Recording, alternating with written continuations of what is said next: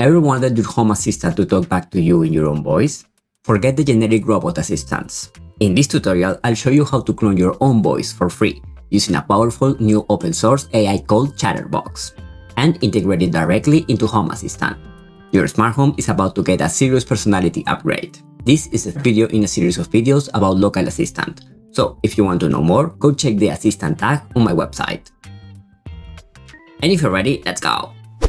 But first, let me give a shout out to our sponsor, PCBWay. If you're working on your own DIY electronic projects, PCBWay offers high-quality PCB manufacture, assembly, and prototyping services at affordable prices. I use them for my own builds, and their fast turnaround and excellent support make them a great choice for makers and professionals like us. Thank you PCBWay for sponsoring this video. Chatterbox is a text-to-speech model that offers incredible zero-shot voice cloning. And you know what? I'm going to let it explain the rest. This means you can create a high-quality, realistic digital copy of any voice, including your own, using just a few seconds of audio. And don't worry, there is a built-in recognition pattern into the generated voices, so it is possible to detect if a voice was generated using the model. To deploy this locally, you are going to need at least 16 GB of RAM for a CPU-only configuration or an NVIDIA GPU with at least 6 GB of VRAM. And Docker. If you want a guide on how to install Docker, you can follow the steps I showed on this video. Now, first we are going to use the Chatterbox TTS, a project created by Travis VM. This implementation allows us to use Chatterbox with any OpenAI API-compatible service. And it also has an excellent web interface that we are going to use to configure Chatterbox. For this, we need to clone the repository and set some environment variables. You can just copy and paste these commands from my website.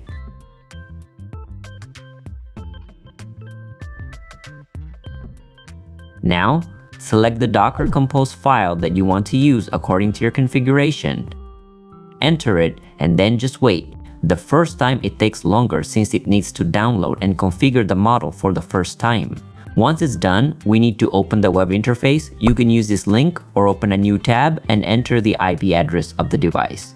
From here, we need to upload a 10 to 20 seconds audio sample of the voice that you want to clone using the button Add Voice. Give it a name, then just select it by clicking on it, write some text in the description, and then just click on Generate Speech. After it finishes processing, you can hear it from here, text speech sample. And that's it. There are some advanced settings that you can tweak to get better results, but I think the defaults give an overall good result. And before we move on, there is a memory tab where you can find some memory-related statistics and manage options. If you found this helpful, please hit the like button, subscribe to the channel, and ring the bell so you don't miss future smart home projects. Now, once we have it working, we need to integrate it into Home Assistant. For this, we are going to use the OpenAI TTS speech integration. To install it, you need hacks. If you don't have it installed yet, just follow the instructions from the documentation. With that taken care of, you can just use the button on my website to install it. Click on Open Link and then click on Download.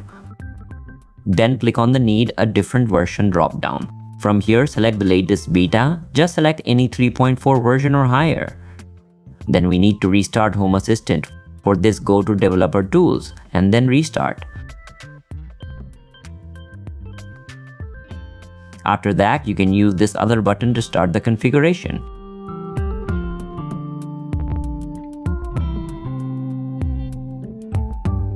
Here, enter anything on the key since it is not going to be used, and on the API endpoint, we need to update it with the IP address of our device. For this, just copy and paste this from my website and update the IP of your device.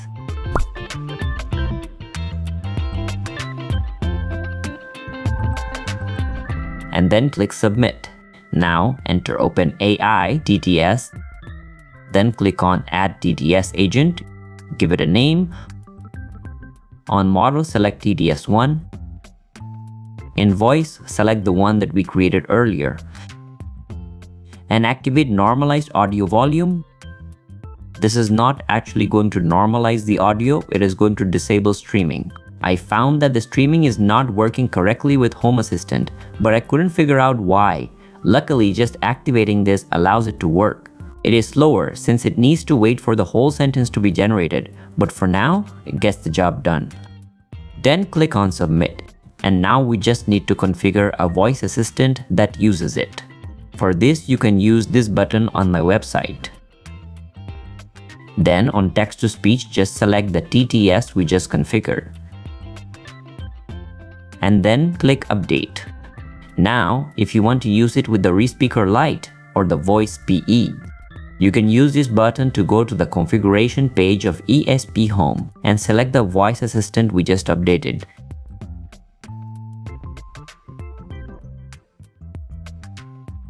And that's it.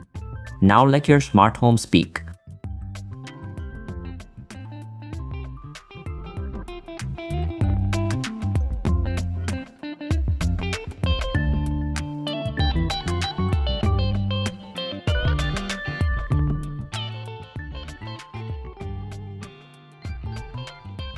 With this, you should be able to get your local assistant to speak with any voice you want. I'm going to keep tinkering with this, since right now there is no way to configure Chatterbox directly from the OpenAI TTS integration. So don't forget to subscribe so you don't miss out on my follow-up. Let me know in the comments what voice you are using in Home Assistant with this. And if you want help with Home Assistant, you can book a 1-hour meeting with me. As you can see, I don't take no for an answer when it comes to a problem. I found the solution. So, if you have any configuration or network design problems, automations driving you crazy, I surely can help you find the solution that works for you. If you like my work, please consider becoming a member on Patreon like all these amazing people. If you can become a member, you can always donate whatever you like using the button on our website. And if you can't do that, don't worry, just remember to leave a comment on the video and share it with your friends. I truly appreciate all your support. And don't forget to subscribe for more content like this. I'll see you on the next video. Bye!